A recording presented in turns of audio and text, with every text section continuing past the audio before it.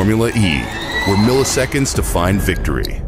The fastest accelerating electric race cars ever, pushing the limits on the tightest circuits in the world.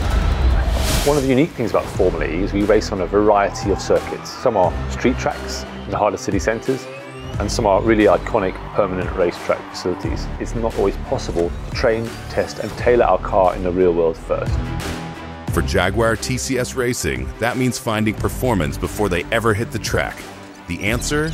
A digital twin, a virtual replica of the Jaguar I-TYPE 7. Every torque adjustment, every software update, tested, refined, and perfected in the digital world first. But a digital twin is only as good as its data. And all these things are done in the driver-in-the-loop simulator before we even arrive at a race weekend. It allows us to try the track, prepare our strategies, test our energy strategy, set the car up the way we want to. Now, with the Gen 3 Evo era, teams can make changes to the vehicle software and chase down performance gains right up to the very last moment. TCS's embedded automotive data scientists have developed a mathematical model called the Virtual Vehicle Validation Model, known as V3M, which instructs the digital twin of the Jaguar I-TYPE 7 how to navigate a track based on various inputs.